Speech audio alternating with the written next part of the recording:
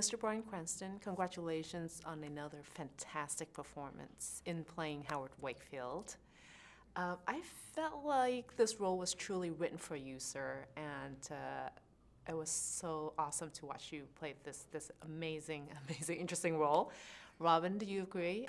It is as if it was written for him, yes. Yes. At the casting level, for sure, I felt he would be perfect. Oh, yeah. Bryan, watching your character from a very successful, normal guy to like descending, living like an animal was fascinating to watch. Can you share with our viewers about the process of preparing for this role?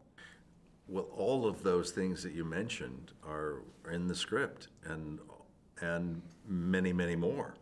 The subtle and nuanced changes that he goes through, even when I read the script first, objectively, and I saw those too. They were unattractive qualities. They were selfish qualities. They weren't very mature at times. There were all kinds of things that, if I was looking for a character that makes me look good and become heroic, this was not the piece to look for. This is more of an exposure of a human being, of a peeling back the layers so that an audience goes, oh, you think you know him? Well, what about this?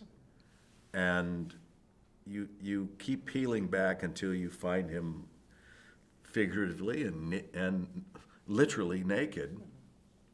And then you ask the audience again, what do you think of him now? What do you think? You know, it's a challenge. But the thing that was evident in the screenplay from the beginning is a layer of verisimilitude that felt real and honest and authentic, and that's what eventually got me to want to do this. Is that at first you have, oh, I don't know, you know, you kind of react to it, and upon second reading for me, I'm starting now to let that go away, and then you start to invest as an actor. You start to say, I'm starting to now pull this person into me and take ownership of that character, and all of the things that may appear to be right, warts and negative all, things. Yeah, warts and all. You know, it's a kind of embrace of him, because he's not that different from any of us. It's just a matter of degree. Yeah. We've all felt the things that he's feeling. Right. But he's acting on them in a certain way. And so then you have to say, well, where does that willingness to take those steps come from? And we slowly begin to understand.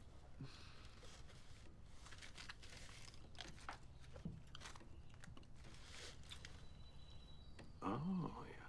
The first call would be to my office. No, he hasn't come in. No? Yesterday evening. Well, no, he didn't say anything. We left around the usual time. Oh, yes, of course I will. Bye-bye.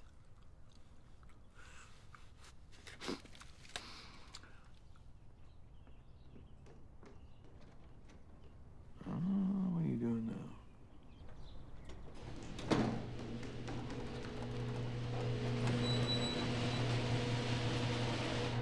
Surprise.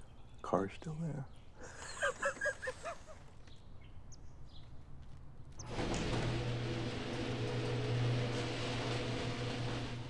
The plot thickens. So would you consider that he's quite brave because he's acting on it? Most of us would just like be too scared to act on it. We'll be just too afraid because we don't want to face the reality of failures or whatnot. It's so interesting because if you take an action that Howard Wakefield takes, and someone could look at the action and go, well, that's very brave of him to do it. Others can look at it and go, wow, how selfish of him to take that action.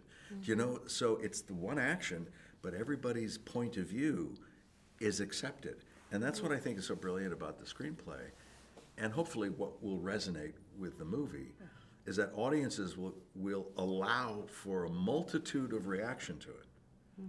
And no one's wrong. whatever the audience is feeling is correct. That's what we're saying to you. It's like, how do you feel about Howard Wakefield?